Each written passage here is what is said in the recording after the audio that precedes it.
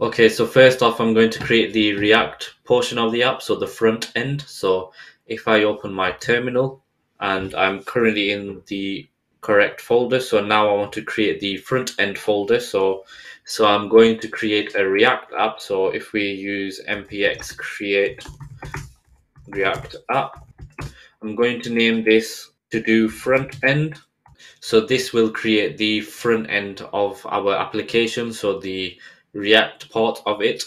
This is where we also will create the UI as well.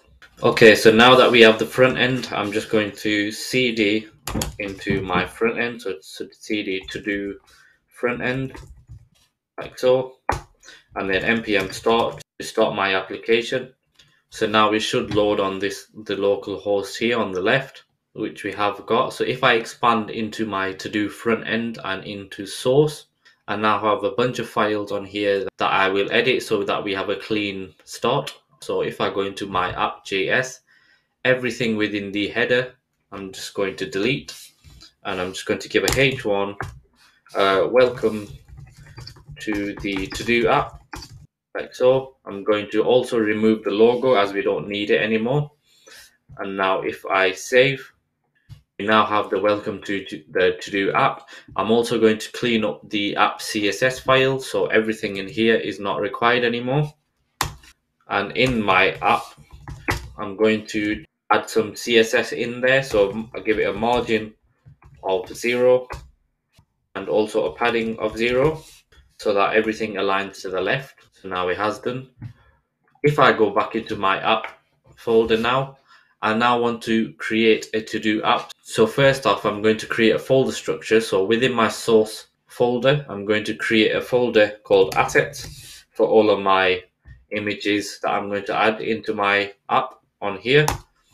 I'm also going to create a components folder. So where I will create my reusable components, that's where everything will go. So components. So first off, the first component that I want to create is the to-do component. So if I open my new folder in the components folder, and I'm going to just call this to-do, and within here, I'm going to have an index.js file and also a styles.js file.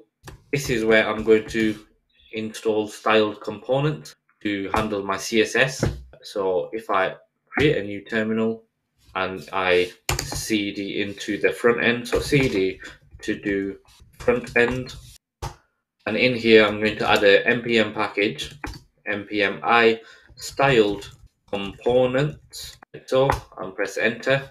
So whilst that's importing, I'm just going to switch back to my other terminal. I now have the app styled, and now I want to create a to-do component. So if I use my React functional snippets and I type in rfce, this will create a functional component for myself. I'm going to name this one to-do. So hello, this is the to-do component, like so. And now if I save and go into my app.js, I'm now going to import the to-do component, like so, and close in brackets as well. And now if I save that, I now have hello, this is the to-do component. So what we are going to do is within the to-do component, we are going to have smaller components within there that we can slot in.